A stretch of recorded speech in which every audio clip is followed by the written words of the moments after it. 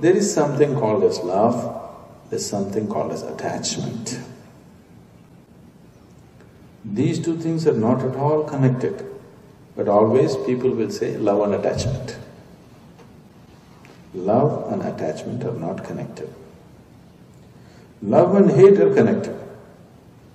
See, if at all if you hate somebody in your life, who is that person that you hate? Somebody whom you loved in the past and somehow it fell on the reverse side now you hate, isn't it? Do you hate that man who's walking on the street right now? You got nothing to do with that guy, isn't it?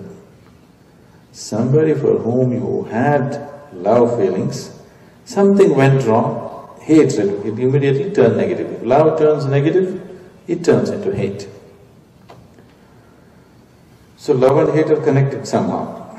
If you don't manage your love properly, it will become hatred, isn't it? Attachment has nothing to do with love. Attachment means, if you have to use an analogy, love is like a flower. If you hold a flower in your hand, you must be constantly aware how you move your hands. You can't speak like Adolf Hitler.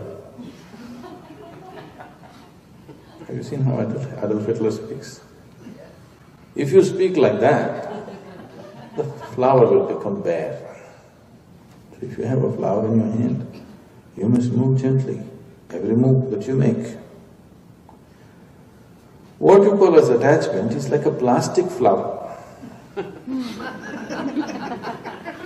A plastic is not really flower.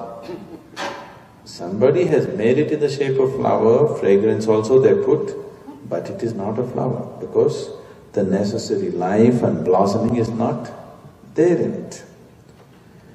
But plastic flowers are very convenient. If you keep flowers in your house, at least a few times a day you have to watch them, what's happening. Quite a lot of nuisance, but there's life around you. If you buy plastic flowers and keep reading, most of them come from Singapore. If you buy Singapore plastic flowers, they're guaranteed for 5 years. They're guaranteed for 5 years, you know. They're very convenient. Today your children are being very naughty, you can pull it out and whack them with it.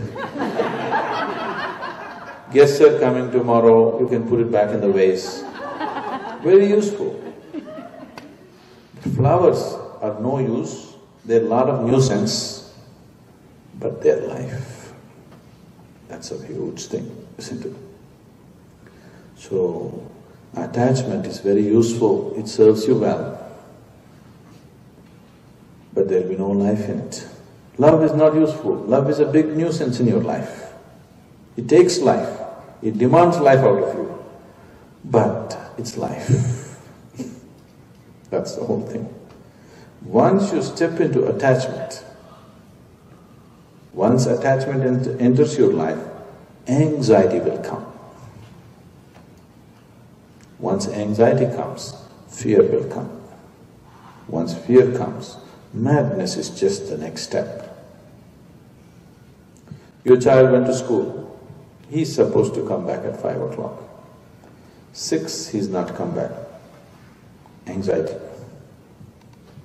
7, he's not come back. Fear. 8, he has not come back. Madness has taken over, isn't it? You cannot suddenly become mad. You've already been. It is just because situations have been conducive, you've been hiding your madness. The moment situations threaten you, you get exposed of your madness. Once you step into the path of attachment, madness is just a few steps away.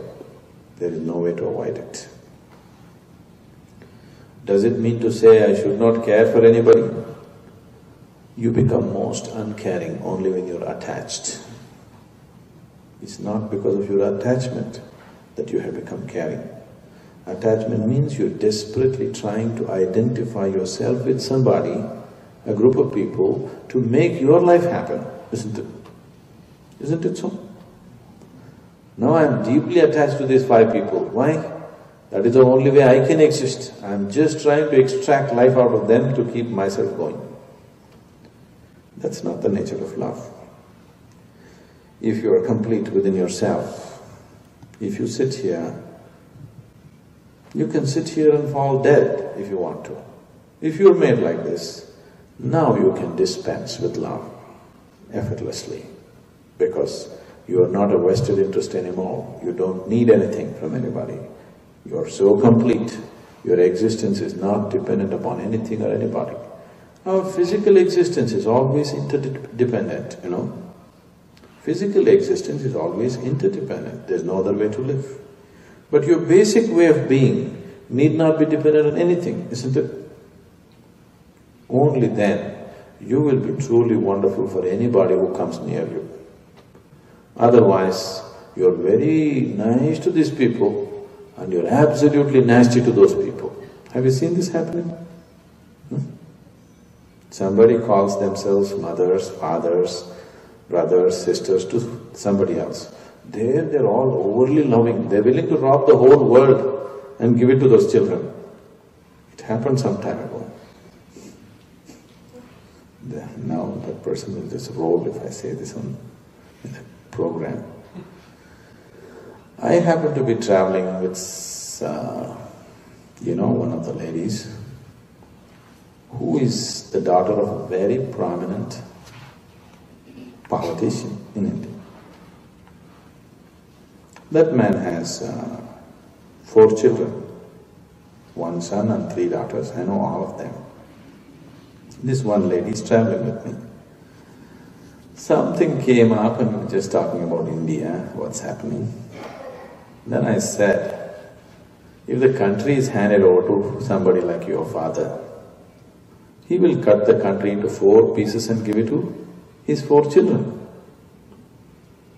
The lady very sincerely asking me, what is wrong with that? I thought, okay. What's wrong with that? If he loves us, he will do it. See, this kind of love, too much of this kind of love is happening in the world, isn't it? Isn't it so? People love somebody or they believe they love somebody whom they are attached to. For their sake, they are raping the whole world, isn't it? That's the whole problem in the world, isn't it? Because people are living with attachment, not with love. Once you are attached to something and identified to something, to protect that you are willing to kill the whole world. Right now, everywhere I see they're promoting this everywhere in the United States. We have family values. I want you to understand, family is a desperate group of people who have come together because they have such basic needs among themselves. I'm not trying to belittle it, but let's see everything bare and still be okay with it, isn't it? Isn't it so? Why don't you see life bare as it is and still be all right with it? People did not come together because of some lofty things, simply because their hormones are pushing this man and woman together all the time. That's the reason why they came together, isn't it? And they don't want to leave it so bare and ugly, so they're trying to make it little beautiful by sprinkling little masala on it. It's okay. That's how life is right now. Let's enjoy what is there, that's not the issue.